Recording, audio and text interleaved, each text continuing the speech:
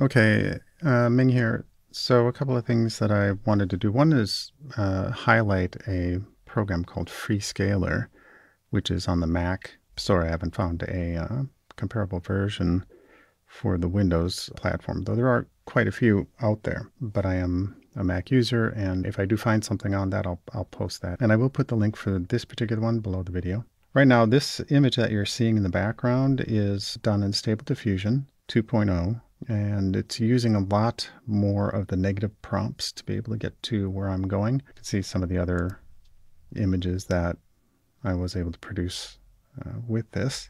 What you see here are images that have gone through Freescaler to bump them up to 4 times their original size, which was 512 by 512. And the detail on these are really nice. You do have a lot more text prompting to be able to get these type of results. So it's a different learning curve. Certainly I'm going to be working to try to train my own images, which will produce things a little closer to what you're going to look at here in a second. The dirt and grime, the detail on these is really quite nice.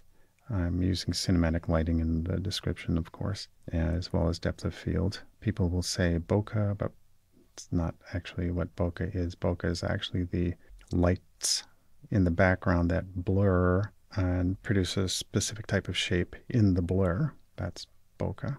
What we're looking at here is depth of field blur, and quite nice representation of it actually. So now we're going to go back to the program itself is Freescaler, and this program is for Mac OS, and it is free. You aren't going to get better than free.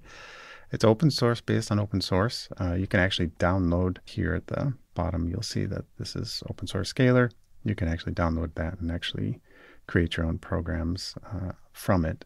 The source code and tools are all available. So it does use a real SR, and as well as the real SR GAN algorithms, and that's why you get such a nice face representation.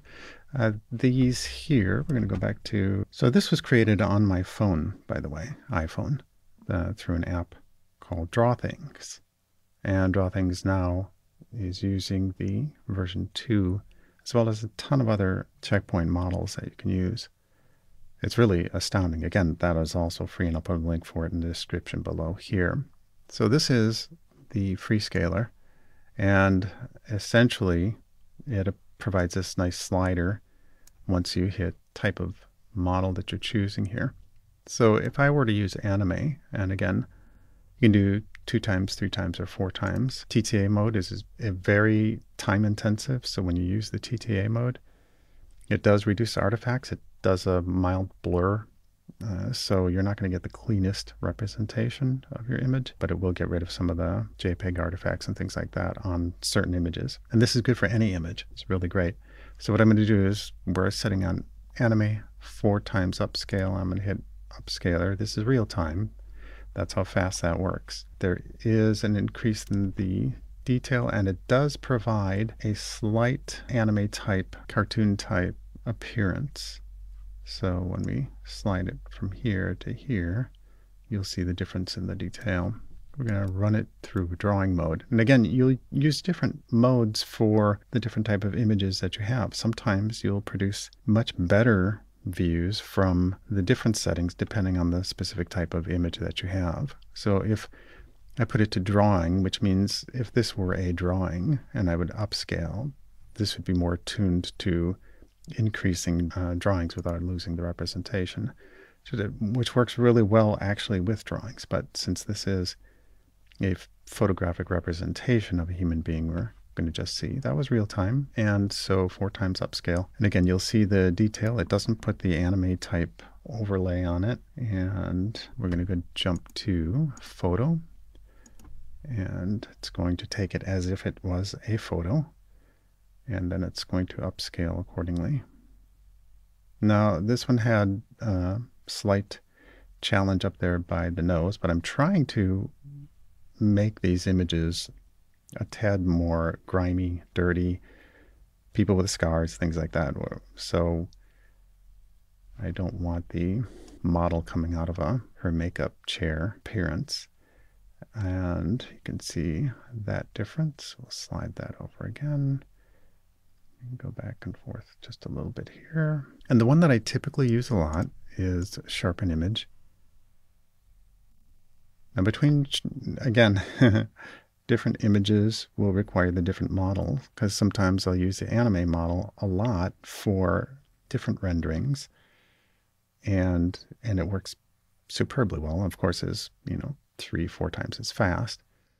The Sharpen Image does a great job across the board, and here we go. And it does just that, as you'll see. It really sharpens the image. Of course, it leaves the background blur fine. There we go. You can see that detail come out. And again, this is 4 times the size. I believe it'll take a 1032 by 1032 and then upscale that to 4000. If you needed more than this and you wanted like 8K and things like that, just download DaVinci Resolve, and I have a video for how to do that, but I'll probably put another one up because people need to see that, how DaVinci does some upscaling with their neural engine dramatically and incredible quality. Okay, so that was the upscale. Then, of course, you just hit share, and it'll open up a dialog box. You can import, and you can drag entire folders in there. So here's a shot of the folders that I just included a folder, had it upscale the entire thing.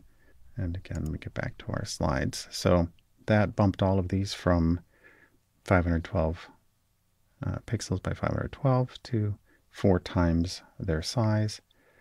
And the quality, of course, is quite nice. And you don't really lose a lot.